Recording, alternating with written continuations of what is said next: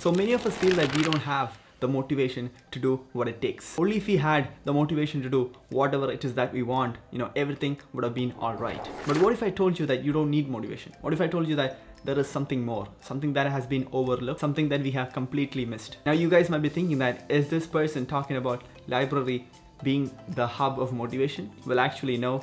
But let me explain. What I'm talking about is the environment and how it affects our behavior. In terms of behavior change, I feel that motivation is overrated and the environment is underrated. People feel that they are not motivated, and that is the reason why they cannot get any work done. But the truth is that depending upon motivation for getting work done is basically a recipe for disaster, because you cannot be motivated all the while, all the time, 100% of the time. So now the question is, what can we do about it?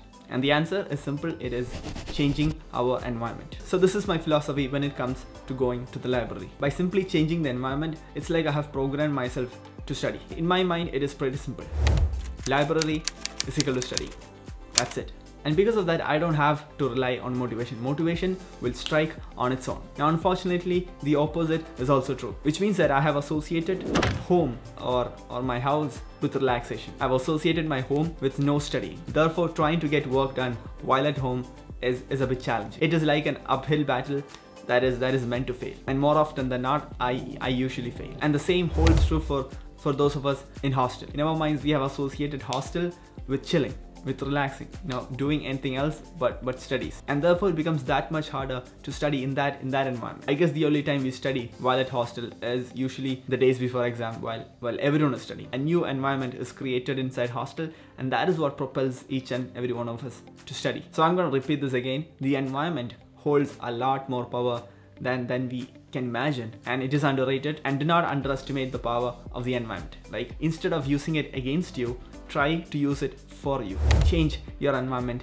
change your life. Now, the next thing that I want to talk about is habits. You see, back in the days when the only thing that was expected of me was to study, life was pretty simple. And this is what I did. After college, I used to go to the library, and after that, I used to go to the gym. The idea here is pretty simple. It is called habit stacking or habit coupling. So it is this idea that we will couple a habit that we want to do with a habit that we need to do. So for me, the need was that I should go to the library and I should study. And the want for me was that I wanted to go to the gym. It is something that I enjoyed. So by coupling these two together, I would basically get the best of both worlds. And the idea here is that both of these would kind of feed into each other, would sustain each other, and basically you would get the best of both worlds. Now you can do this or you can employ this however you want. You have X and then you have Y, right? And after X, I will do Y. X is something that you need to do and Y is something that you want to do. As an example, you could go to the library and you could study like for some time, and after that you could come home or you can come back to the hostel and maybe watch a movie. Or maybe after that you can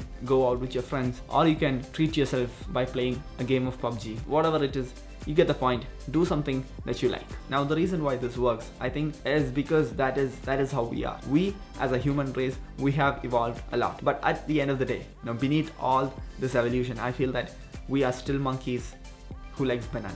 We are emotional beings, and because of that, we need to treat ourselves. That is simply how we can get things done. Give yourself a banana and then you'll find that everything falls in place and everything will be all right. Now thirdly, let us talk about this idea of focused work, right?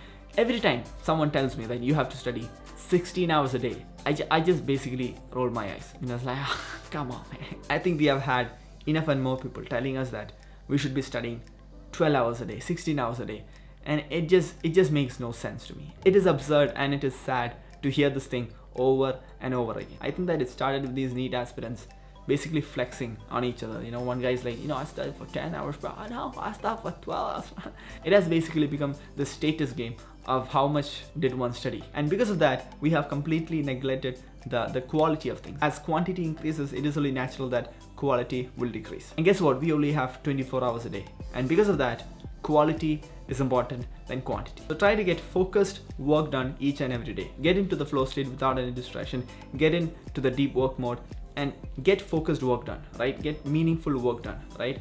Cut off all distraction and get stuff done. In the long run, I feel that is the only viable strategy, right? That is the only one that is sustainable. And guess what? You have a life, right? There are other important things that you have to do, that you have to take care of. We are not meant to sit in front of a book for 12 hours a day or in front of a screen for 12 hours a day. that also doesn't work. Those are the three reasons why I study at the library. Firstly, we have the environment, an environment where motivation strikes just like that. And secondly, we have habit stacking, which means that I will do something that I really love after I go to library, and therefore I'm more likely to keep doing this day in, day out. And thirdly, we have the idea of focused work, which means that I will go to the library, have my study session, and after that I can do whatever it is that I want to do. So I hope you guys learned something new from this video, and hopefully you can deploy these principles in your own life, and do let me know your thoughts down in the comments. So with that said, make sure to like this video for the YouTube algorithm, subscribe if you haven't already, and I will see you in the next one. Peace.